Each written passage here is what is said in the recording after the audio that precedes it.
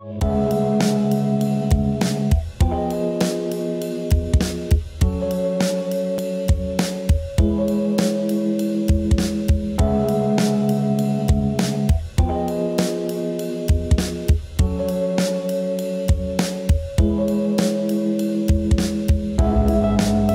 guys, I'm back with another tutorial. Today we are going to attempt to emulate Super 8 film in Premiere Pro. Let's jump right into it. Firstly, create a sequence with a 15 frames per second frame rate. Then, create 3 adjustment layers above your color corrector clip and rename them as Grade, Blur, and Halation. Do also download the 2 free overlays in the description below.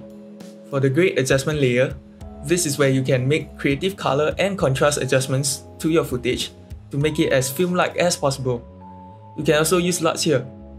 Usually film stocks have lifted blacks, so we can drag the black point up in the tone curves.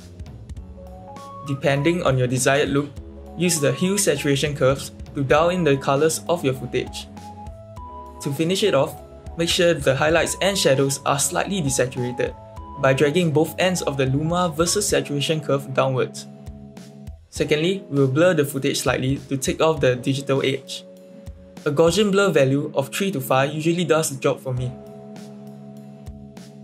Thirdly, we will proceed to add halation. I only recommend adding this for scenes with distinct light sources, especially at night.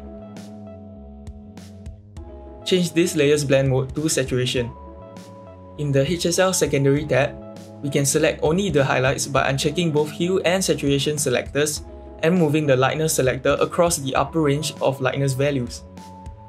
Under the color correction wheel, drag the point to the extreme orange reds and increase the luminance as well. Play around with the blur and denoise sliders until you're satisfied with the result. Next, add the downloaded footages. For the flickering overlay, change the blend mode to overlay and the opacity to around 10%. Simply place the film borders above the flickering layer and you have a realistic Super 8 look within Premiere Pro. I hope this video is of value and thanks for watching.